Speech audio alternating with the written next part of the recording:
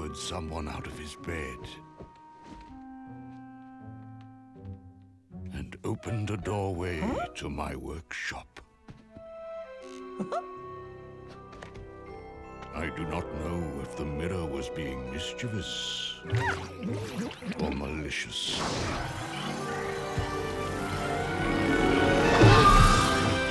Love is good.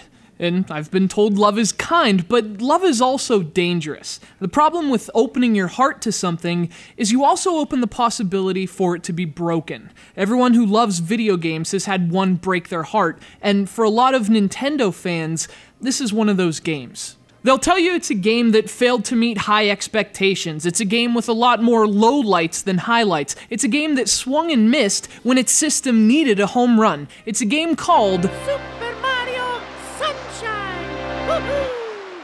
Well, it's nice of Mario to interrupt there, but he's right. The Nintendo icon's 2002 GameCube debut is eerily similar to his Disney counterpart's epic Wii release, both in terms of its design and gameplay, as well as its reputation among gamers. Of course, the tale of mice and plumbers begins with the obvious. Super Mario Sunshine and Epic Mickey are both three-dimensional platformers with a unique emphasis on affecting your environment by spraying liquid. Mario's water pack was a permanent power-up that allowed him to cleanse his surroundings of a viscous paint, and Mickey's brush allowed him to erase and repair entire sections of his world with both paint and thinner. The paint and spray concepts are very similar, and so are the premises. Both games put a familiar character, indeed an icon with a familiar universe, into a very unfamiliar setting. For Mario, it's Isle Delfino, a tropical paradise far from his mushroom kingdom.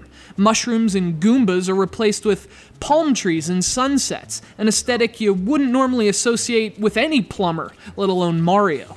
As for Mickey, well, he's in a very similar situation in Epic Mickey. In fact, just as the two games are built around spray mechanics, their entire aesthetic approach is to place two of the most recognizable brands on the planet into very unrecognizable worlds. The design similarities between Sunshine and Epic Mickey also carry over into the situational as well. Speaking of aesthetics, these are two of the most beautiful games on their platforms, each pushing the hardware to achieve graphics and effects that others never even tried. And what's especially interesting here is that, for all their visual similarities, the games also contrast each other beautifully, with Sunshine's bright colors and sunny beaches serving as the heaven to Epic Mickey's dark and twisted hell.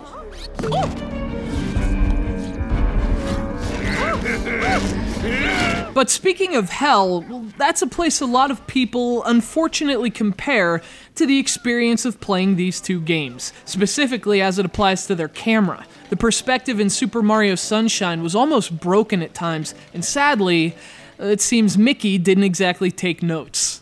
So for all the amazing and genuinely inspired ideas in their design, a shockingly similar broken camera often leaves those ideas in the dark.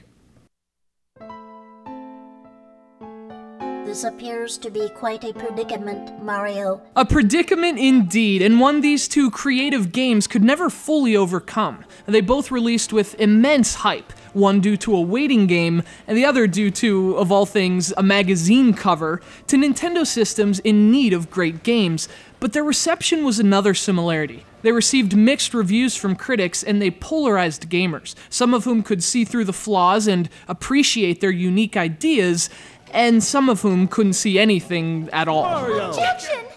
Nearly a decade separates Super Mario Sunshine and Epic Mickey, but they're also connected. They have an eerily similar feel, as well as a very similar role in Nintendo history. Now, fans may never agree on them, but one thing is certain. These are artistically daring games from two of the world's most beloved characters, but by allowing their admitted flaws to obstruct their beauty, many people missed some of their most magical moments yet.